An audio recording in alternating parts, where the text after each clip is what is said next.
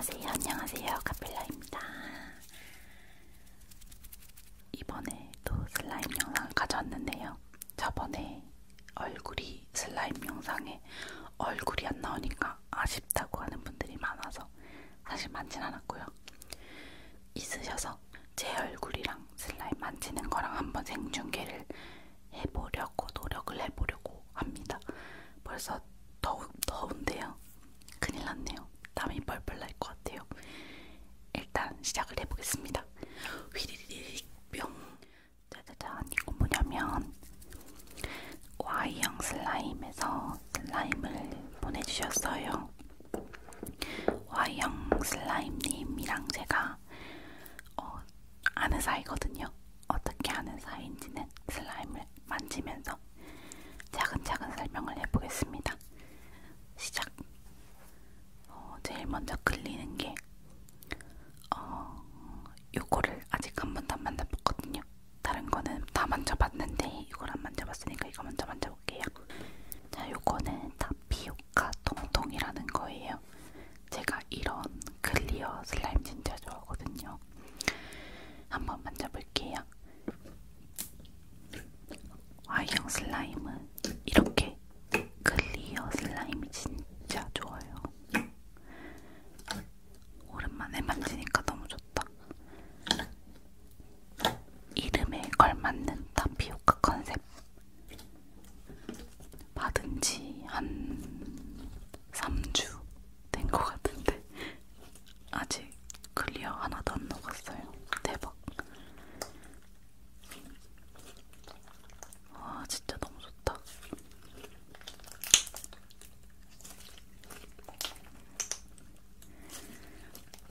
냄새는 약간 뭐가 이거 리치향, 리치향 같아요.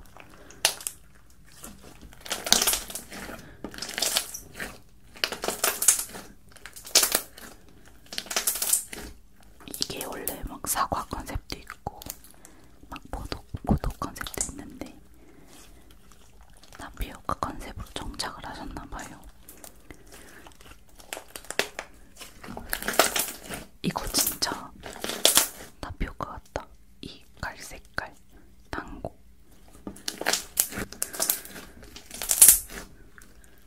제가 지금 제 얼굴 나오게 하느라고 카메라를 이 위에 틀어놔서 슬라임이 어떻게 찌끄이고 있는지 하나도 모르겠어가지고 약간 불안해요.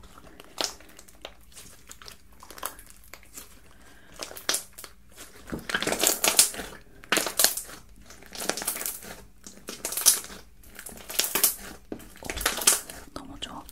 역시 통통이가 최고예요.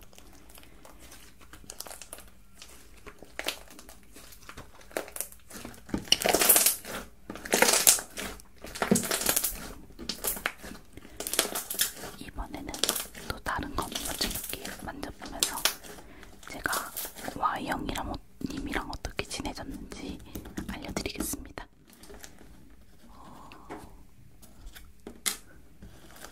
오, 대박.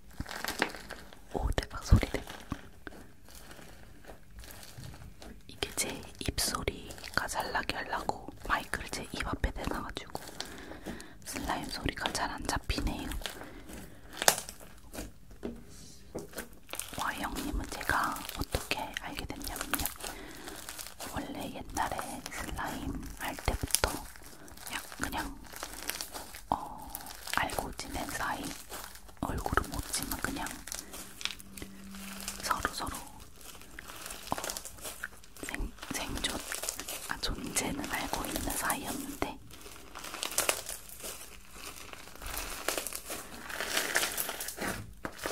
제가 작년에 댄스 레슨을 했었거든요. 댄스 레슨을 하면서 제 댄스 레슨 수업을 들으셨어요. 그래서 수업 들으면서 되게 친해졌는데 되게 결이 잘 맞다는 게 느껴져가지고 좀 친해졌었어요. 그러다가 이제 그냥 제가 또 레슨 그만두고 안 하고 있었는데 어느 날 갑자기 와이영님이 연락이 오면서 영화 모임 하지 않겠느냐고 해서 너무 좋다 그랬어요. 전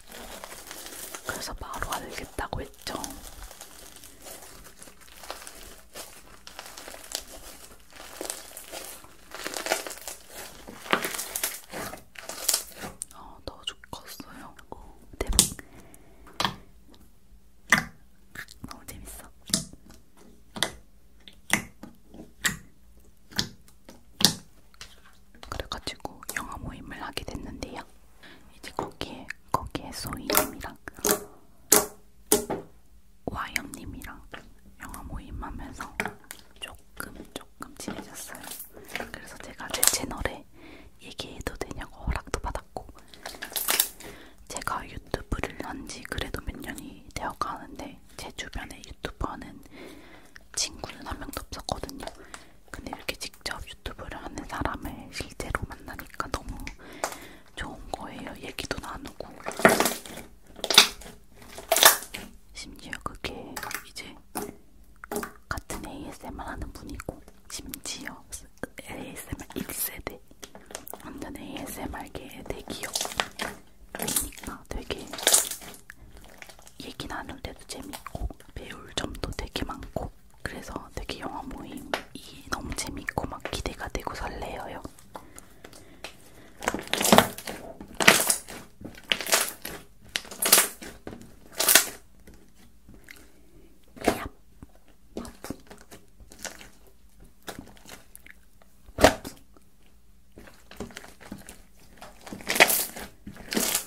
그래서 와이영님이랑 친해져가지고 이렇게 슬라임도 받고 제가 제 채널에 올리겠다고 했답니다.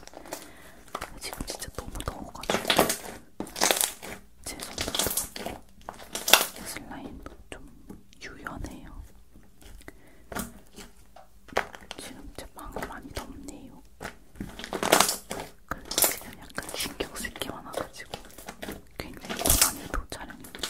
다음부터는 얼굴은 안 나오는 걸로 할게요. 어려워요. 이거는 크런치 슬라임인데 약간 쌀알 같지 않아요? 그쵸? 이름도 그 비슷한 걸로 알고 있는데 대박. 깨악! 이게 너무 갖고 싶어가지고. 우와! 와우! 대박. 와, 소리를 여기서 들려드려야 되는데 마이크를 저쪽으로 한번 해볼까요?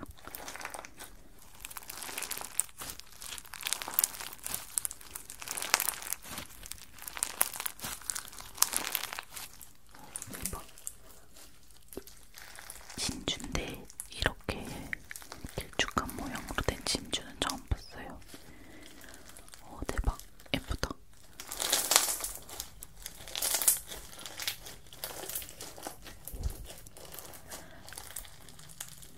진짜 예쁘다.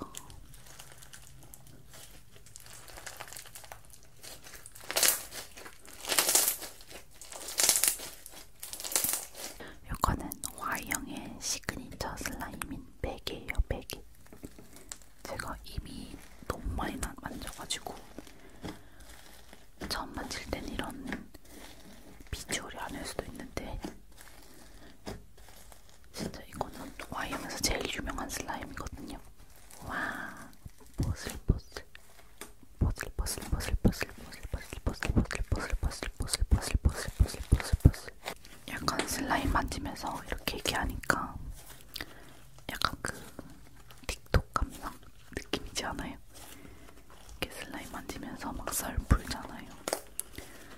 저는 슬라임 만지면서 풀썰이 없는데 어떡하죠?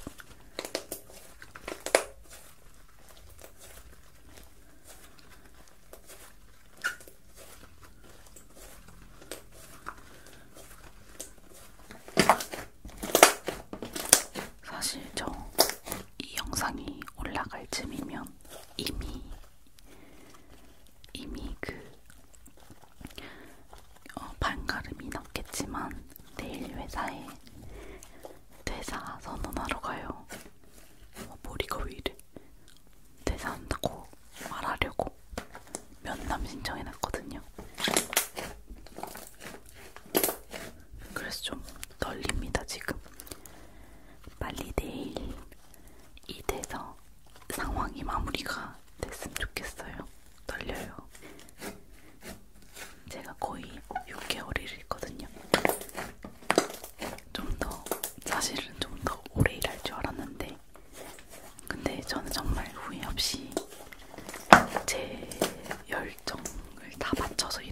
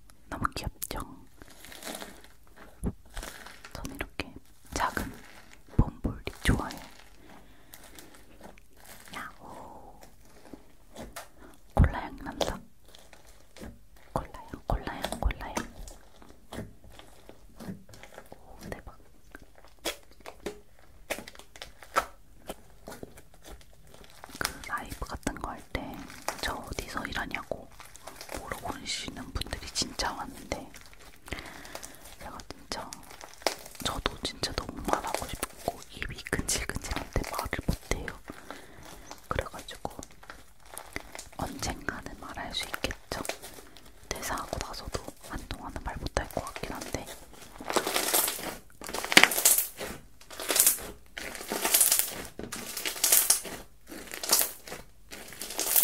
저는 사실 엔터에서 일하고 있고 그 엔터 콘텐츠 담당 그런 거 일에 하기에 되고 이제 퇴사를 합니다.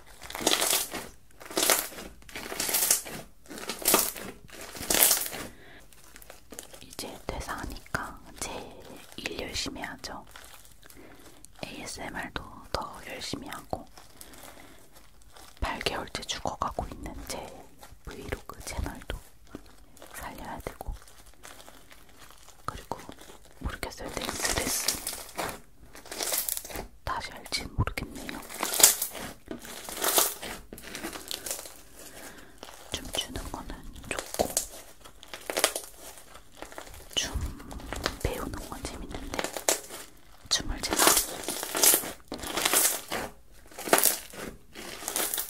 안무 습득하는 걸 잘 못해서 남한테 배우면 습득이 빠른데 영상 보고 제가 딴다고 하죠.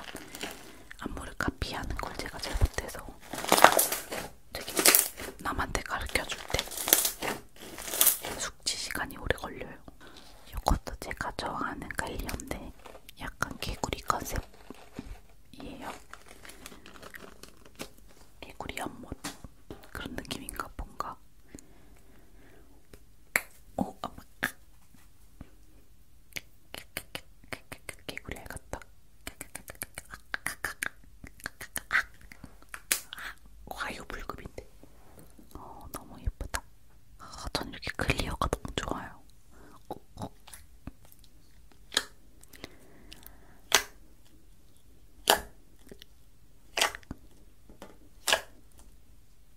이 슬라임이 제 손을 빨아당기는 느낌이 너무 좋아.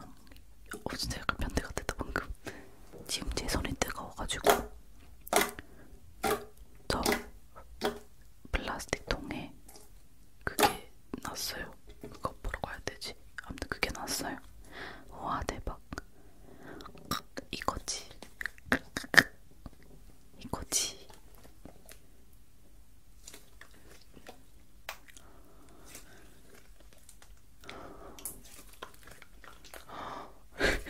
오박이.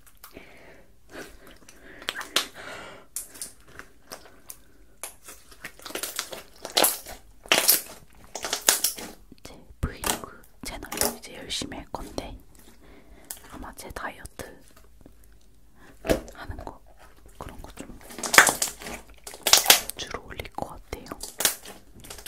제가 지금 아침 과일식이랑 자연식물식을 약간 찍먹하고 있거든요.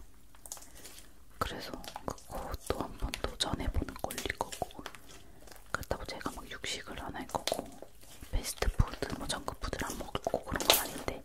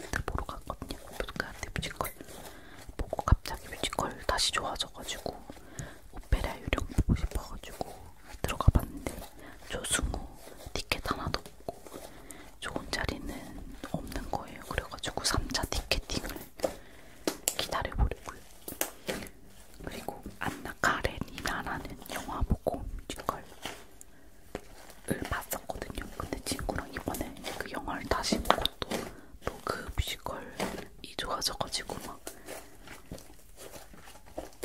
진짜 그 영화 진짜 재밌어요. 안나 카레니나라고 2003년인가 2008년 작품인데 키이란 아이들이 나온 걸로 보세요.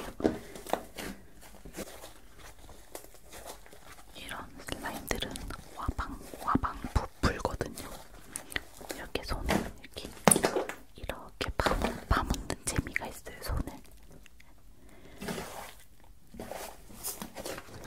이것도 제가 좋아하는 클리어예요. 클리어의 뒷폼이라고 약간 레고같이 아픈 건데 또 이런 게 또 만지는 재미가 쏠쏠합니다.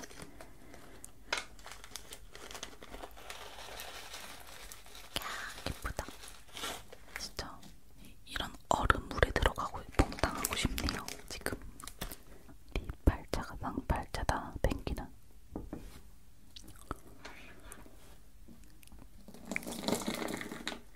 대박.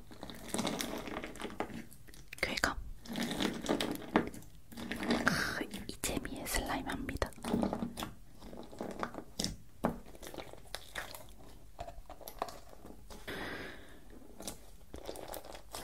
이런 거 만질 때 조심 안 하시면은 약간 손 다칠 수도 있어요. 그리고 저같이 네일한 손톱은 깨질 수도 있으니까 조심하셔야 돼요. 저는 뭐 고수라서 잘 만지지만 약간 바카스 향 나는 것 같은데 약간 자양강장제 향이 나요.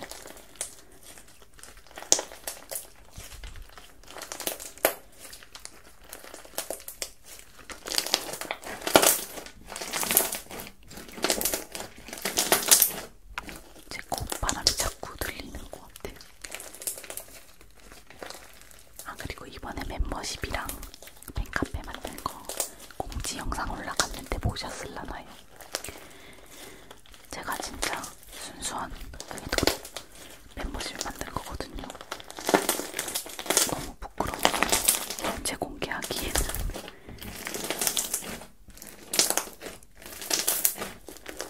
나중에 진짜로 외연정용 영상들도 만들 수 있으면은 만들고 또 막 더 등급을 만들 수도 있고 그렇습니다. 근데 아직은 제가 그렇게 열심히 멤버십을 관리할 자신이 없어서 일단 제일 최저가로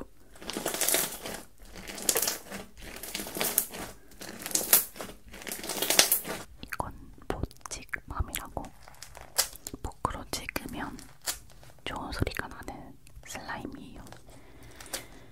이거 진짜 슬라임 좋아하기 초반에 이런 거 되게 유행하고 좋아했는데 와 소리 대박이다. 이거는 소리에 집중을 해보세요 한번.